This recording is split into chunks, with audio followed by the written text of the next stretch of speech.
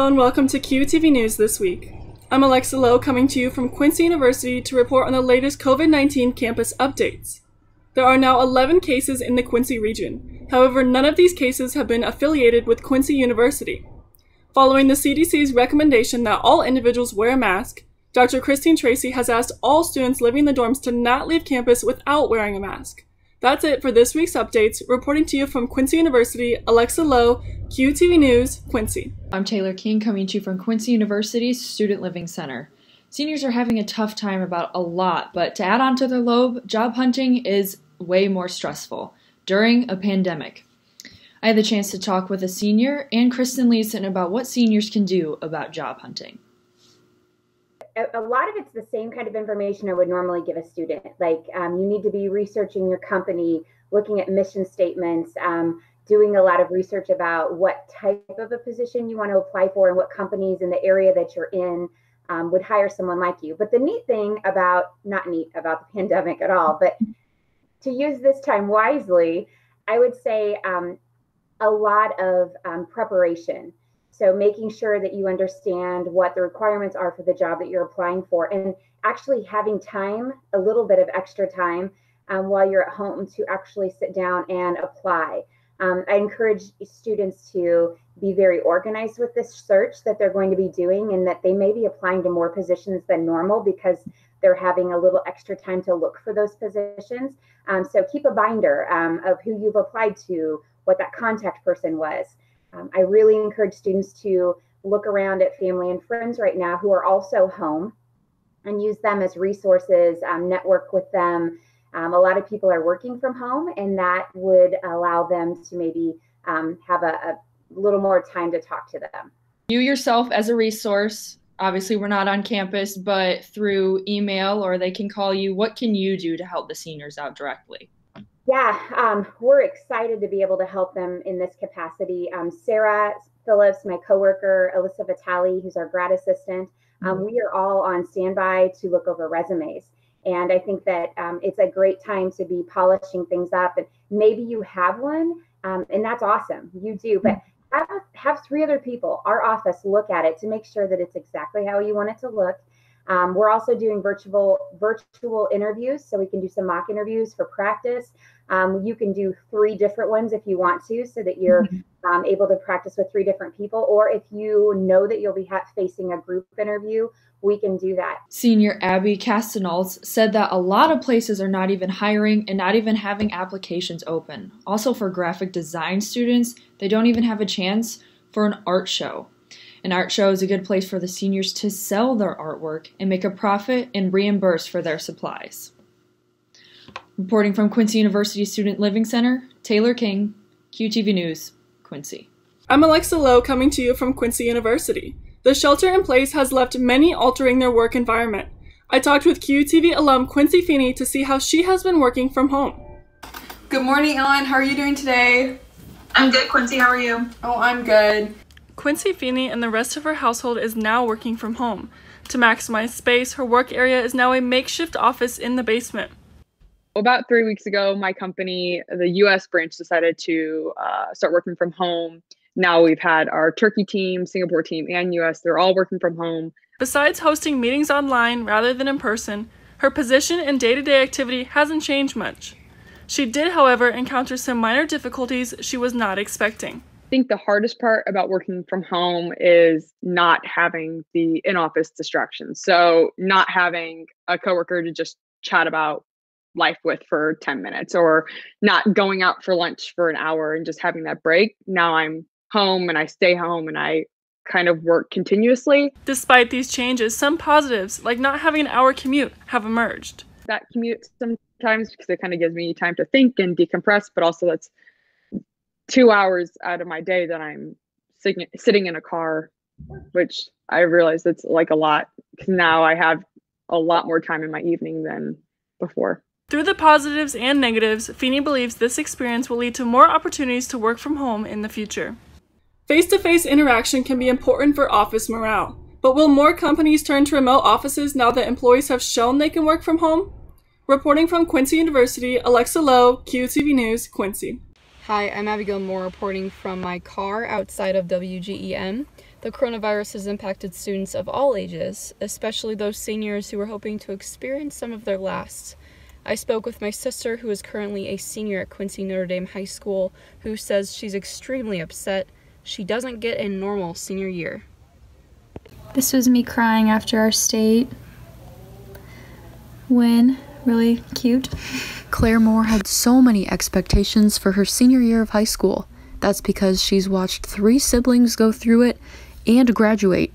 And finally, it was her turn. A big part is because I'm the youngest. That sounds weird, but I've seen you go through it. I've seen Colin, I've seen Aaron, and I've sat through all of those ceremonies, and I've been like, oh, I can't wait until I walk across that stage. I can't wait till I have my turn to do this. I can't wait until I get my diploma. The final senior year staples that her siblings got to experience, she realizes she won't get to. She was most looking forward to attending prom with her friends. Even if you don't like dances, it's something that you get to look back on whenever you're older with your family and show them your prom dress, show them everything that you went through, and it just stinks that I don't get to do it. I actually was gonna wear my Nana's dress that she wore to her prom, which was so cool. Like, she got to wear it to her prom and I was gonna wear it to mine. Aside from experiences, she says her and her classmates have had to adjust to online learning. She's worried this pandemic will continue long enough to affect her first few months of her college experience as well. I'm gonna be playing tennis at Loras College next year, but if this pandemic goes on for quite a bit longer, I won't be able to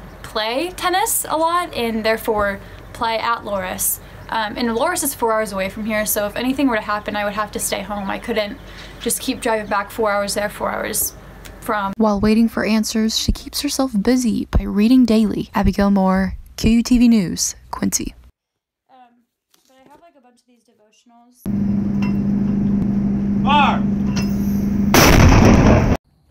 After a 9-month deployment in Afghanistan, soldiers from the 82nd Airborne Division are ready to see their families. However, COVID-19 has other plans.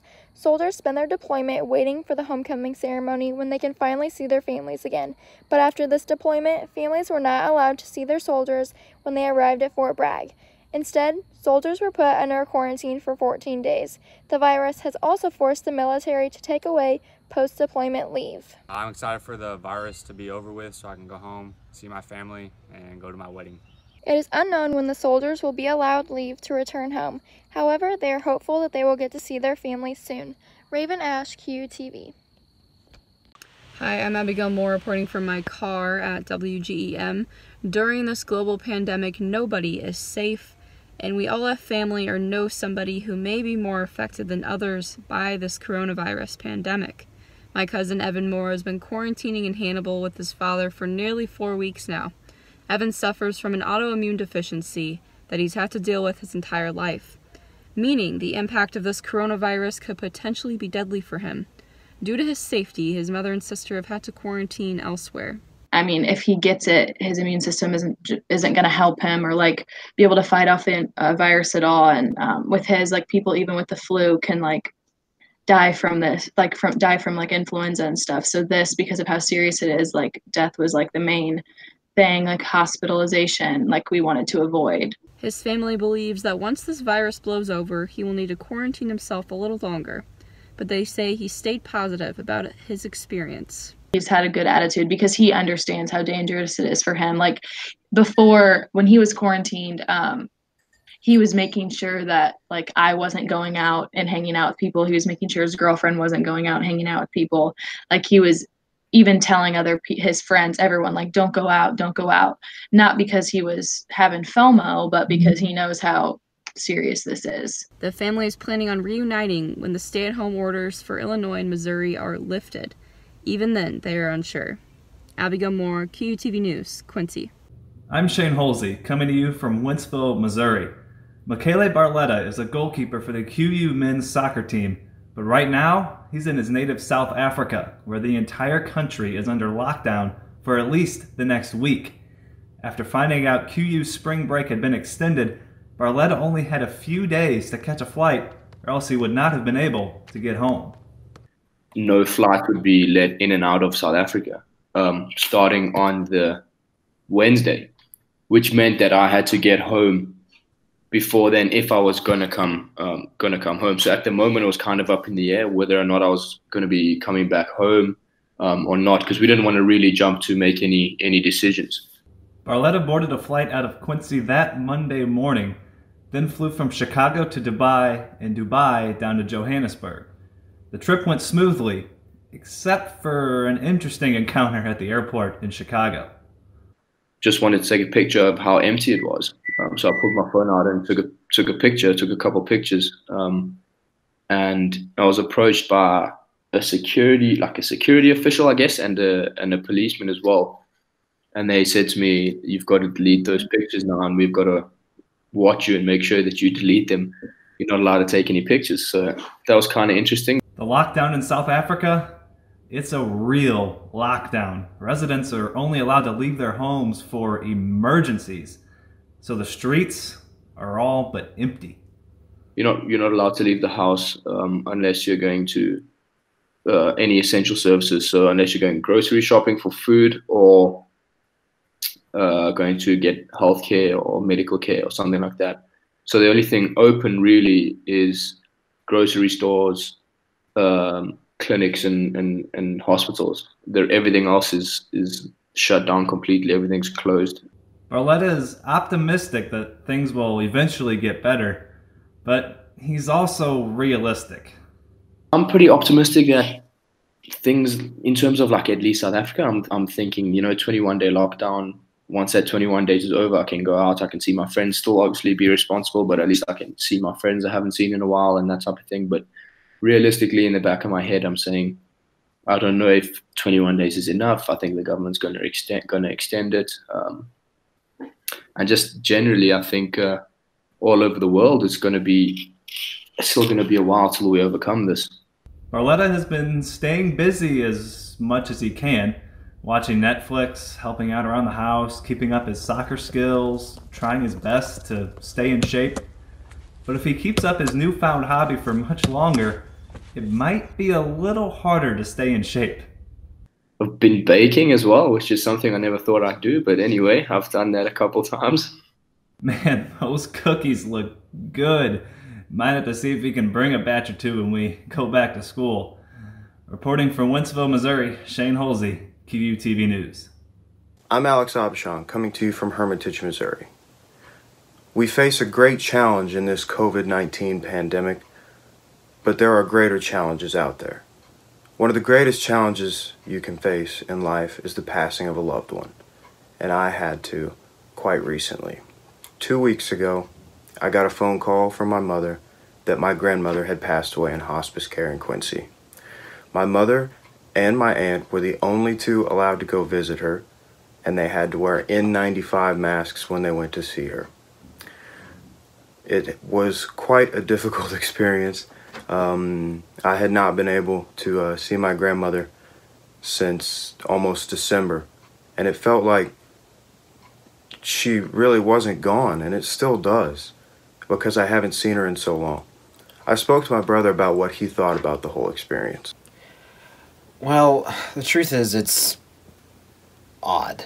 It's almost like it didn't kind of happen, because in today's world, we're so used to having a service and stuff after someone passes away, and we can't do that right now. I spoke to a funeral director at O'Donnell Cookson Funeral Home in Quincy, who was handling my grandmother's services, about what the funeral process looks like now. And he told me that they got news down from Governor Pritzker that you couldn't have any more than 10 people at the funeral, and that may even go down to 5 soon, from what he tells me, as well as some people have chosen to have online services as well, where only the immediate family is there, and then others Skype or Zoom in, and then others have chosen to do what my family chose to do, which is just push the funeral back until later in the year, which we are going to do, and we expect to have my grandmother's funeral sometime in July. And it's very difficult. It definitely messes with the grieving process, because it goes on for so long. And when you haven't seen that person in quite some time, you're not really sure how to feel about it. You're sad, but you just don't understand. So I urge all of you out there, if it may be difficult going back home and spending time with your family and trying to acclimate and get along, but give your mother a hug. Shake your father's hand. Tell your brother, your sister, your grandmother, your cousin that you love them, because life is so short and you only have so much time here. And this pandemic that we're going through right now is a perfect example of that. You never know what's going to happen. So always take the opportunity to tell the ones you love that you love them.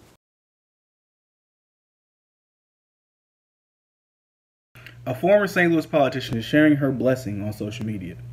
Casey Star Long, formerly known as Casey Star Triplet, has been making an impact on Facebook selling face masks.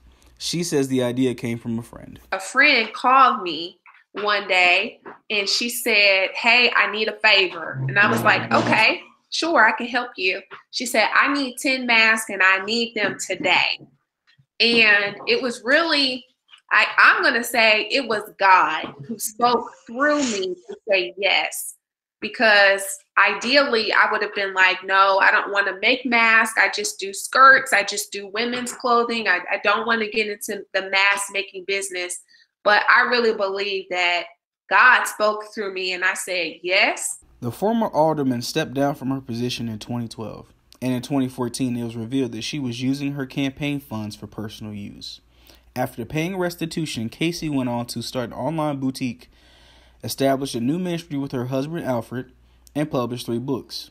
She wants the boutique to be an opening for second chances. As far as the future and some of the things that I really want to do is I want to create a manufacturing business that works alongside Such a Lady online boutique to hire men and women coming out of prison, to teach them how to sew, and also to hire them so that they can make the mask, they can make the other items that will be sold in the boutique, and also to really do small batch manufacturing for other companies. Some businesses have talked to me about doing wholesale orders or bulk orders. So having a manufacturing facility where people are hired, where people are trained, where people are able to be given a second chance to start careers and make a livable wage. You know, those are some of the things that are on my heart to move into this next phase. On her website, suchaladyonlineboutique.com, you will see the fabric face mask going for $15. There are 11 different designs, and they're also in sizes for adults, toddlers, and children from 5 to 7. Reporting from St. Louis, Missouri, I'm Reggie Austin, QUTV News. QUTV reporter Chloe Nye is still under quarantine in Australia. She talked to her neighbor who traveled from New York City to Australia in early March. Rhea Larkin tested positive for the virus. She has also been under quarantine. Unable to leave the house, she watched her son get married over Zoom. Jono and set up their wedding, because they moved it, didn't they? It was gonna be a week later? Yeah, it was going to be a week later, and they decided, since they're only allowed 5 people, they'd bring it forward because he only had a couple of days of work left, and they said take it off in case they went further and banned weddings altogether, which or just the whole coming back early and then your experience once getting back.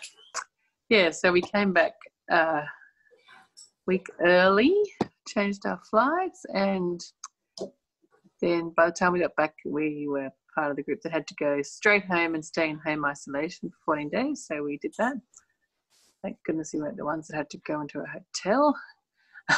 And so that was on Thursday, and we arrived back, and on the Sunday I started developing symptoms of a cough and then a temperature, and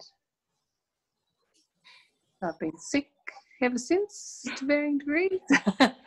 So what have you been doing while you've been in isolation?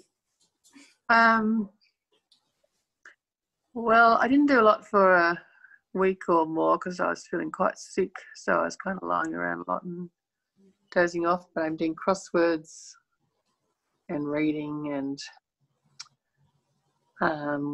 watching a few of the free streaming things like the Met Opera that we were supposed to go to in New York, has now some streaming their operas free, so I've watched one of them. And the New York Philharmonic has watched one of their symphonies that they streamed, and also they have lots of little videos of the musicians practicing at home, which has been cool.